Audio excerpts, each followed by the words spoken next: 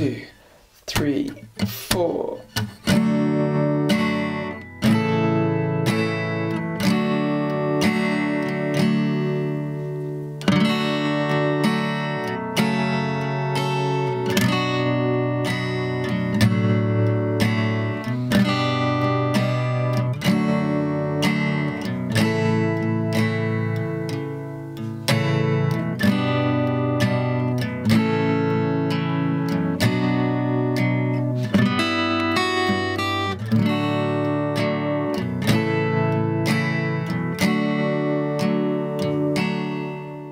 What is up, guitar legends? Sam Wild here. We're looking at Can't Help Falling in Love by Elvis Presley today. Now, if you guys want to learn the fingerstyle version without a capo, I've done a separate video lesson for that and a performance video also.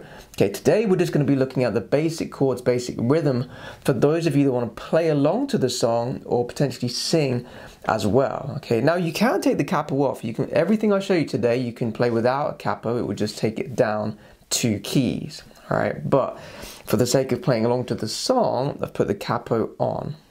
Now, the first thing you want to do is just get used to the rhythm. Okay, there's a couple of different things you can do for the rhythm. We're just going to keep it simple today. So have a look at the C major chord diagram. Okay, make sure you can play this chord first. Now, the rhythm is really simple. We're just going to play down, down, down, down, down, down, down, down, down, down for the whole song. All right. If you want to get more intricate, you can do some arpeggio style. You could do this for the whole song if you wanted to. Doesn't matter what chord you're on. You can just go do do do do do 3 down, 3 up. That's another option. You can also add to the rhythm I've shown you, so you can play.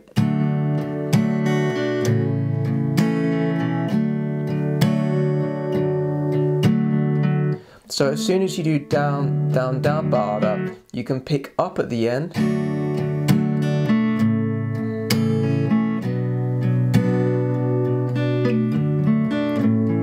Just add in little picks here and there if you want to, okay?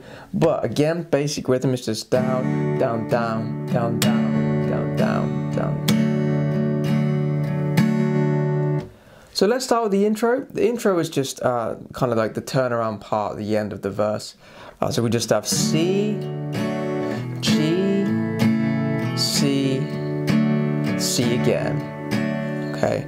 So it's kind of the end of the verse there. That is actually the intro part. So just practice changing from C to your G chord there if you need to. Then we get to the verse. So this verse part actually happens 4 times in the whole song. Okay, so this is the main part we need to learn. We're gonna have the C chord.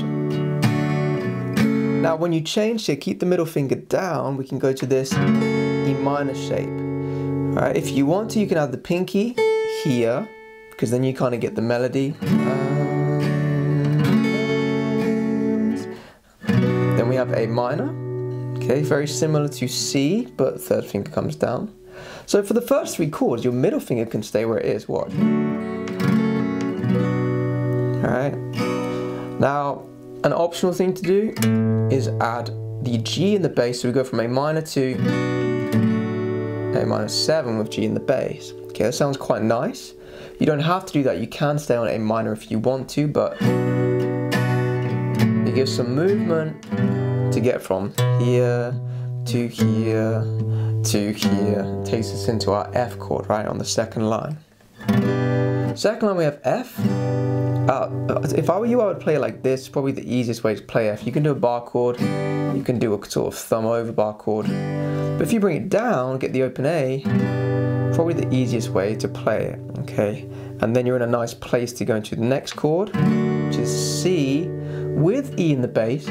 Usually I would say block off the E string with the thumb, but the E is actually being played by the bass player, so you can leave that in there. Alright, and then we go to G, same as before. Okay, so 2nd line, F, C with E in the bass, G, G again. But then we have F. Now if you want to get that, the melody note within this 2nd G chord here on the 3rd line, just take the 3rd finger off.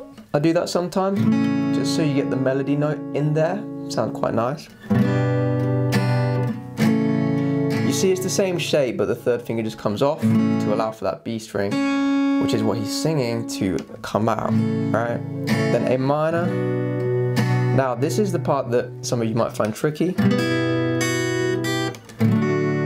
We're doing this sort of F major 6, major 7, then F. Then we have C with G in the bass. Okay, now a little tip here, you don't have to put the G in the bass, you can just play C major if you want to. Okay, but it does sound cool to have G in the bass, that's what happens in the song. The bass player is staying on the G there, okay? But let's work on this F pattern here. We're gonna strum through to the B string only. Don't play the E string on that first strum, because we do that afterwards. You can even put your finger on the E string just in case, just to stop yourself from hitting it, because if you do, it's not going to make any sound because your finger's on it. Then obviously take it off to pick up on it. Then we add the first finger. Falling in, falling in. Pretty cool, huh? Now the last thing you can do to really make this flow, you add another bass note just after the E string. So it's in between the E string and the F note there. It just gives it more flow, because you're getting that dom, dom, dom, dom. You're keeping that pulse in there if you do it this way. Right? And then we go to our normal G chord.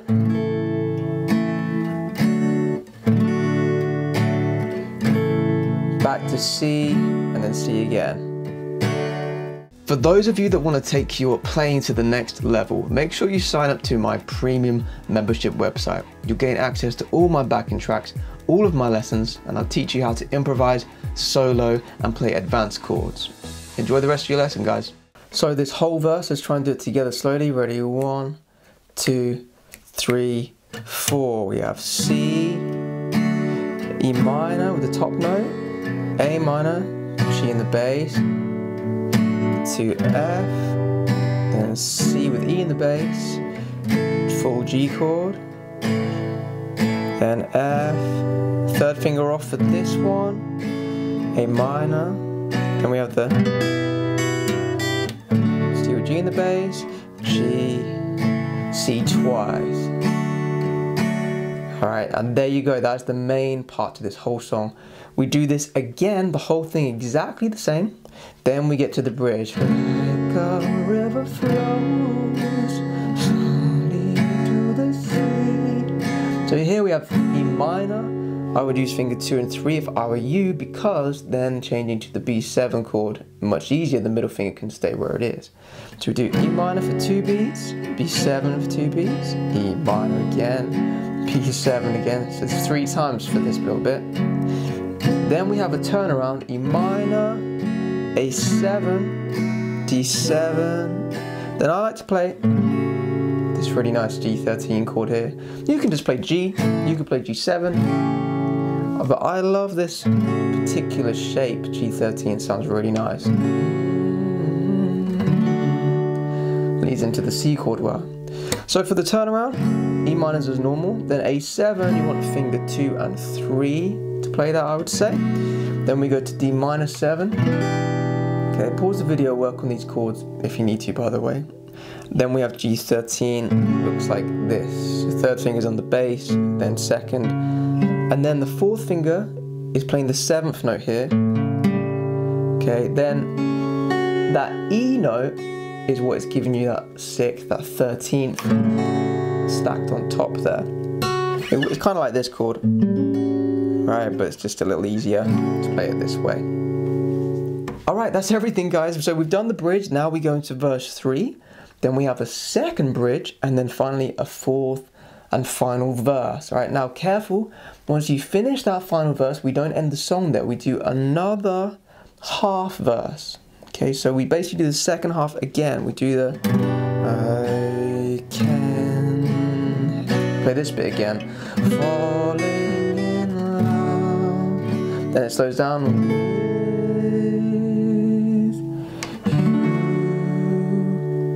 Okay, so just that kind of second half of the verse we add on to verse 4. Alright, there we have it. It's time for you to try and play along to the whole song with me. The play along is coming up.